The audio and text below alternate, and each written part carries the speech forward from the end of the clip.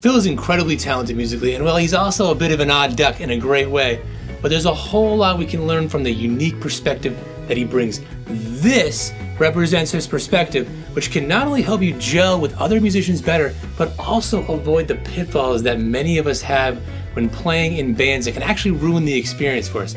So let's take a look at what I believe is the most important thing any guitarist can learn from Phil Lesh. It doesn't really matter what instrument you play, we can all learn from Phil's wisdom. So let's hear the man himself talk about how he got his start in music and eventually teamed up with Jerry Garcia. I picked up the violin when I was 8 in 3rd grade and started taking lessons, and later I played in youth orchestras and stuff like that. Then I switched to trumpet, started playing jazz, studied composition, composed music, and then I got an invitation to join a band. I'd known Jerry Garcia for a long time, 5 years before he invited me to join the band, but I'd always wanted to play with him. But we didn't play the same kind of music. He was playing bluegrass and folk music, and I was playing jazz and classical. And so it was a kind of never the twain shall meet. One thing I've always noticed when listening to Phil's playing is how individualistic he is, and therefore he sounds like nobody else. You know, you can hear him adding his jazz influence in a tune like China Cat Sunflower.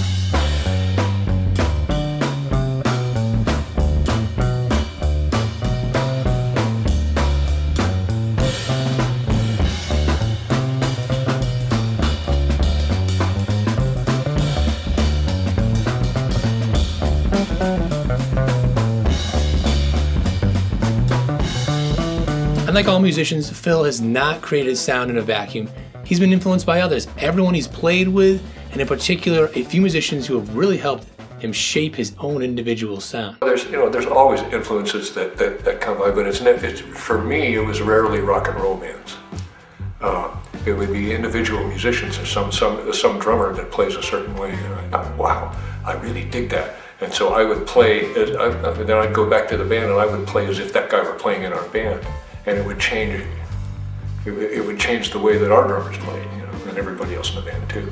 So it's just, I don't even remember the names of some of these people. But so for me, it wasn't necessarily an influence of another band or anything like that. It was like isolated musicians. Now, in a tune like Franklin's Tower, you can hear how Phil takes the influence of, say, a drummer and applies it to his playing.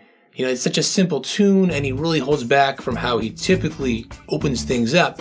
Yet he's got such a cool way of playing around with the rhythms, really syncopating them differently each time.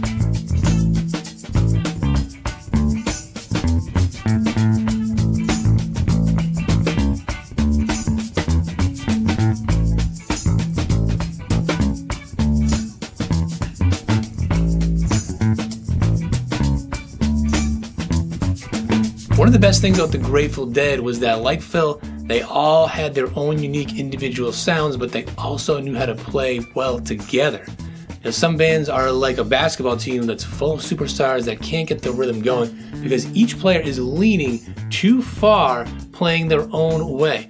But the Dead really knew how to pass things around, and Phil led the way by knowing when to step aside to help the collective get into a state of flow. Basically what's happening is we're trying to tap into that eternal music that's always playing in the cosmos out there somewhere.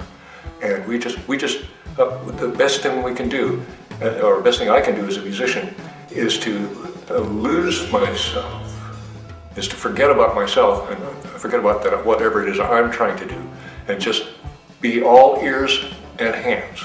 You know, there's no ego or no Phil there at all. At the best moments, there's nobody there. There's only the music, which comes through that pipeline, and in relation to what else you're hearing from the other musicians, and then you just pass it through, you know. And that's when it's the best, and that's when the audience knows that it's you know, that they got a good one. And of course, it doesn't always happen. There's a little bit of a random element to it. But you can, with years and years of experience, you can open yourself. You can learn how to open yourself to those moments and make them and sustain them for longer. Even when Phil is at his most individualistic, for example, playing free and loose especially while playing live, he still always manages to find that cohesive groove within the group. You know, this approach towards playing in a band led to what I believe is the most important thing about Phil and the Grateful Dead.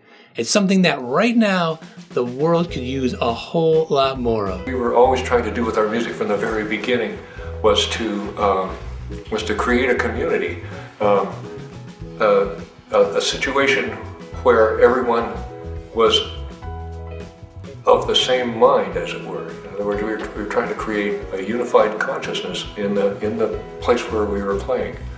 It's almost like a communion in the church. And we in fact used to say, every place we play is church, because we're trying to bring people together. Now, if you're somebody who plays in a band or wants to, it doesn't matter how much you focus on playing well. You won't create good music with others unless you put your ego aside. You know, but that does not mean you have to put your individualism aside. I mean, the Dead were all such strong individuals on their own, but they found a way to mesh because they were excellent listeners.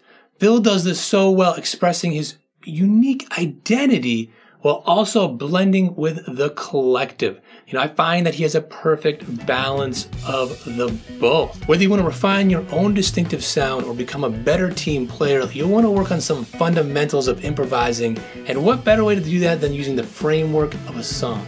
I've created a few courses in my Dissecting the Dead series that break down specific Dead tunes, diving deep into Phil's, Bob's, and Jerry's parts and how they improvise over each tune. So click on this link here or in the description down below to check out more info on those, and there are definitely more on the way soon. Each course has specific backing tracks minus the Jerry, Bob, and Phil parts, so you can practice what you learn for each and focus on refining your sound and listening to a real band.